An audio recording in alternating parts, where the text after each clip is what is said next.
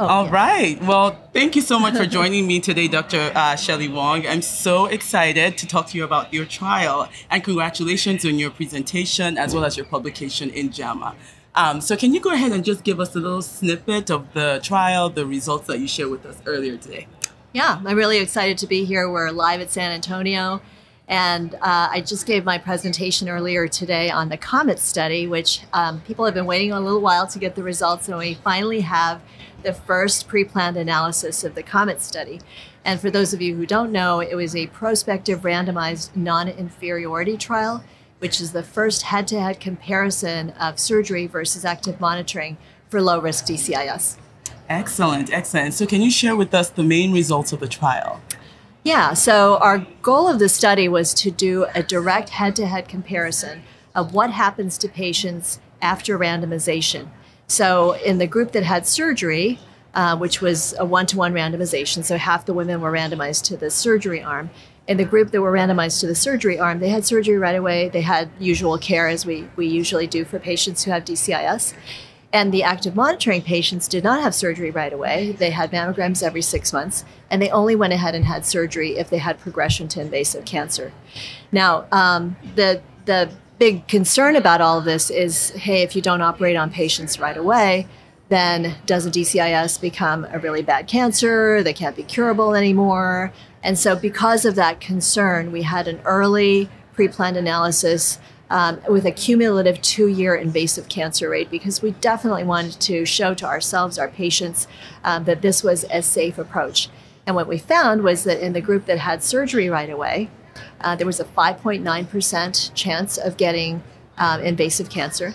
And for those women who are randomized to the active monitoring group, there was a 4.2%.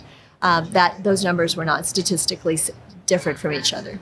And the other really important thing that we needed to know is, are the cancers the same? Are they bigger in the group that had monitoring versus those who had surgery right away? And we found that, much to our relief, the cancers were not any bigger, they were not more likely to be node positive, and they were not more likely to be high grade. So far, the results are early. We definitely need more long-term follow-up, but I think this is a really important first step in the direction of trying to de-escalate surgical treatment for low-risk DCIS. Thank you so much for that excellent summary. So I'm curious, does this change anything for you on Monday morning? Or are you waiting for the long-term follow-up results you're talking about, or it's somewhere in between? Can you share? I think it's somewhere in between, because I know that about 40% of the patients on the COMET study have already passed the 5-year point. So we're really excited to know what is shown in those patients. We have a few more years left before we have the next report out, but I think we would have to find a lot of cancers in the monitoring group for it to be worse than the usual care, surgery group. So I think it's promising. Again, I don't think it's enough right now to change practice, but I'm hoping that once we get the 5- and 7-year results, which are the next 2 planned analyses, we'll be able to have enough data to be able to inform patients about whether active monitoring is something that they should feel comfortable with. Again, it's not about what women should do. I think it's all about providing them evidence so they can have better options on what to do with a very low-risk condition for which 1/3 of women are getting mastectomies right now. Great point, great point.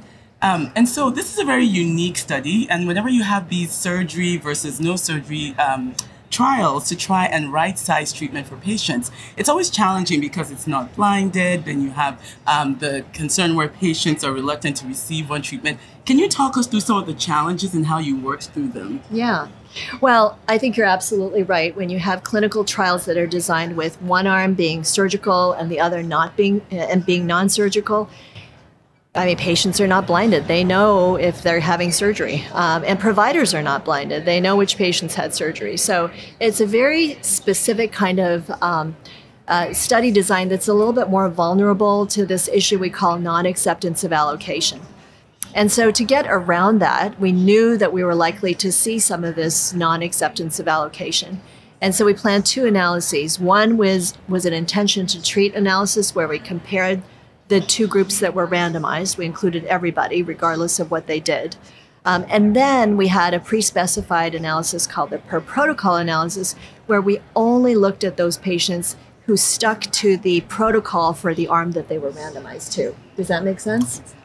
And what we found there was actually even more encouraging, where patients who had surgery had about a 9% risk of cancer, and the patients who did not have surgery right away but had active monitoring only required surgery 3%, or had only a 3% risk of invasive cancer. And that's with 83% fewer operations than the patients in the guideline concordant care group. So I think we'll continue to follow these patients. We probably will continue to see cancers in both groups. But what we really want to show and test is, if we don't do surgery right away, do the patients who are undergoing active monitoring have any higher risk of cancer? We don't think that that will be true, but we need to test that. And do the cancers look any different? And at 2 years, they don't look different, but we'll have to continue to watch that and test for that as well. Excellent, excellent. I do want to wrap this up by congratulating you and your team for really including the patient voice on this clinical trial. I think the endpoints or the different treatment strategies are of particular interest depending on which patient you're speaking with. And so it's really important to hear what patients think. If you can just leave us with any final words about that specifically. Well, I think systemic therapies have gotten so good that we've had to rethink the role of local regional therapy for much of what we treat, and especially for a disease like DCIS, where we know that patients have a low mortality risk. We need to really question the aggressiveness of our local regional approaches, especially if there might be a systemic treatment that might be just as good. And for diseases where there's a lot of different options that yield the same sort of outcome. I mean, surgeons who are very familiar with the lumpectomy radiation versus mastectomy discussion. It's a very, very preference-sensitive decision. And I'm hoping that one day, for patients with low-risk DCIS, they can have the option of whether to go forward with surgery, as we've been doing for many decades now, or whether they would prefer to have an active monitoring approach. And to be able to offer that to patients in the future, we need to prove to ourselves and our patients that both options are safe. So I'm very excited about what this shows for the future. Wonderful. Very nicely said. Thank you so much for joining us, Dr. Hwang. Really nice to see you, Taiwo. Thanks so much. Hey.